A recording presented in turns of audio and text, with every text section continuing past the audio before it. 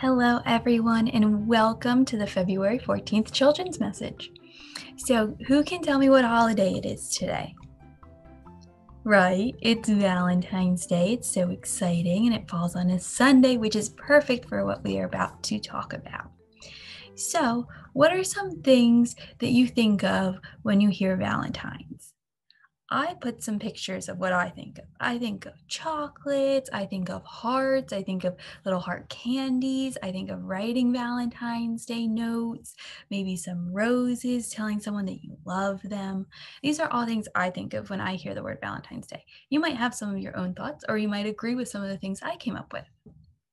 Valentine's Day is all about love.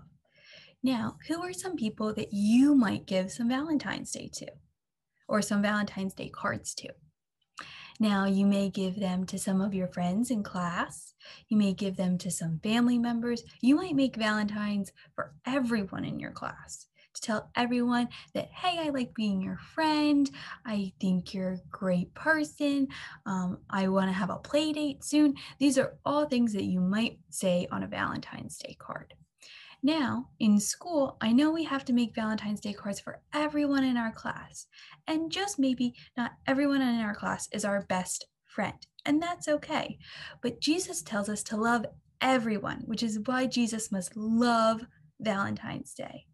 And not only does Jesus love Valentine's Day, but Jesus loves you. So I want everyone to remember that Jesus and God are also our Valentines because they love us so much. Just like our moms and our dads and all of our family love us so much, so does Jesus. And we aren't supposed to forget about that. Now, I have something to tell you. Did you know that the Bible is actually one long Valentine's Day card? Because think, in a Valentine's Day card, you tell someone how great they are, you tell them how much you love them, you're maybe telling them about your day, some great things that have happened. Well, that's exactly what the Bible tells us. So Jesus wrote us the best love that he could ever think of, which is the Bible. So we're going to turn to a verse in the Bible to hear about just how much God and Jesus love us. So the Bible verse of John 3, verse 16, for God loved the world that he gave his only son. To think, God only had one son to give us, one child, and he gave it to us. It's not like he got to keep some of it and only share a little bit. He shared his whole son with us. And how kind and how much love Jesus must have for us that he did that for us, right? So I want everyone to think that, maybe we should write a Valentine's Day card to Jesus because he wrote us this huge, big, long Valentine's Day card of the Bible. So we should try to make him one.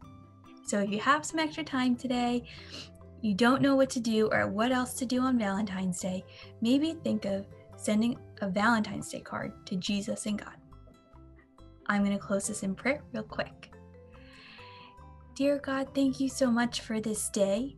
Thank you so much for Valentine's Day. Thank you for showing us every day how much you love us. Thank you for allowing us to love you. And we just ask that you're with all of our friends and all of our families on this day that surrounds so much happiness and joy. We thank this all through your name, your Son, our Lord Jesus Christ. Amen. Have a great day, everyone, and enjoy your Valentine's Day.